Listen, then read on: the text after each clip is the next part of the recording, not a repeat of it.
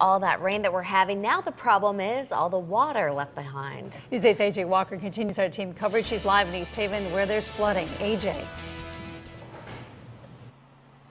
Ann and Darren, I was just letting this truck pass here. Now, that guy can do it there because he's a truck. Now, just a little while ago where I am, the side street here is all flooded. Several cars tried to pass, and they were smart and knew that they might end up getting stalled out in this water, so they turned around and didn't try what that guy did. Now, where I am right here, I want to show you my rain boots. You can see it's not all that bad right here, but a little further back, it's a little bit deeper, and that's how you can end up stalled out on the side of the road.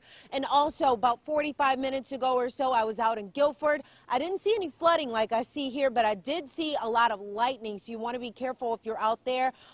Before that, I was in New Haven about an hour ago. I saw a downed tree, so I think it just really doesn't matter, you know, where you are. If you're out and about right now, there are a number of situations. Could be a flooded road like this or the lightning, tree down. Just be very careful while you're out right now. For now, live in East Haven, AJ Walker, News 8.